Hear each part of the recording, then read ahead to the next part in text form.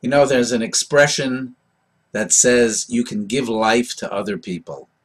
And there are so many ways that you could do that. You can cheer them up. You can do them a big favor.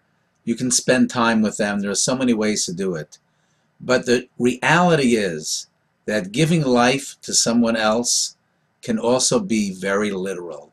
And by that I mean you can actually donate an organ, like a kidney, to someone, and because of that, they will live. It's as simple as that. Now, you may have never thought about the possibility of giving a kidney, and I've also never thought about it either. The fact is that I remember seeing a while ago our very wonderful colleague, Lori Palatnik, who gave a kidney in an amazingly bold act that is so special and helped so many other people who wanted to do that. She brought the whole topic, the whole idea to the forefront and encouraged and supported so many people who were in need of a kidney and who wanted to give a kidney. She's an amazing person. But the truth is that we should all think about it. We should all think about, is it possible?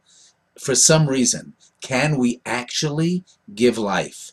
Isn't that the ultimate thing that we can do for someone else? People have asked, of course, if you have two kidneys but you only need one, then why would God give you two? And the answer in its simplicity, as someone said, was very simple. You see, you have one to use and one to give away.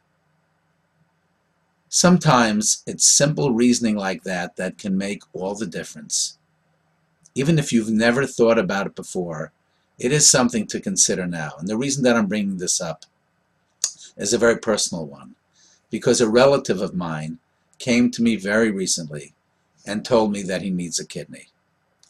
He's a young man, he's a young 50 or so, and he needs a kidney. He's ill, and he asked me, is there some way that you could reach out to the Aish community to find if there's someone out there who's willing, who's interested, who even would entertain the thought of being tested for the possibility of being a donor. And as best as we can understand, it is not a difficult thing to do. Read about it, find out about it. Read about the risks, read about the ideas, read about the reports from people who have given a kidney. And take a look at the two links at the bottom of this blog. One of them, you can send a direct email about his situation. He still wishes to remain anonymous, but the email will go to the organization that specifically deals with his case.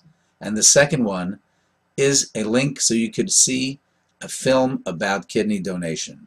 Maybe you've never thought about it before, but it's probably something we should all think about now. Thanks.